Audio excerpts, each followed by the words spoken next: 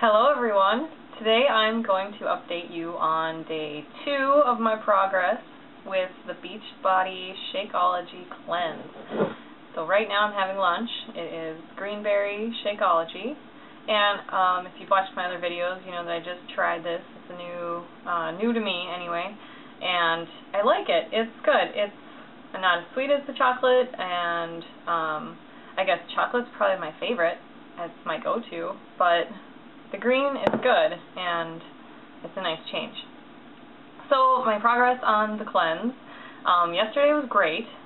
It was pretty easy. I really wasn't that hungry, and I just had the 2 Shakeology shakes for breakfast and lunch, and I had I think an apple for a snack, and then I had a big salad with some hummus for dinner.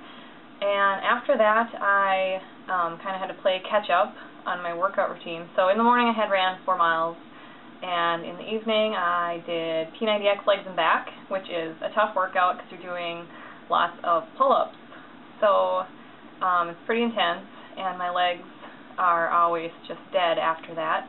A lot of lunges and squats and other things.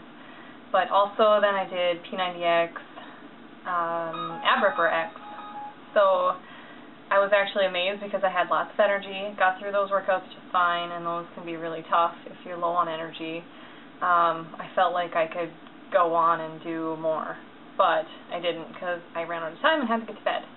So this morning, when I weighed in, I was down 2.5 pounds from yesterday, and I know that's not all fat because that's impossible, but a lot of it's probably just water weight, and also the effects of the detox, just getting rid of the junk in my body because of the cleanse. So it went really well.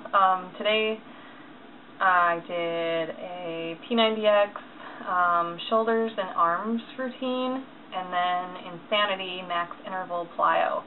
So I'm pretty exhausted after those this morning. Those were tough, but got through them pretty good. Took a few breaks during Insanity, but that's completely normal even when I have lots of energy. Insanity is really, really intense. So anyway, so far things are going good with the cleanse, and I will update you tomorrow on my progress. Tomorrow will be day 3, and then after that, the final result. Alright everyone, thank you.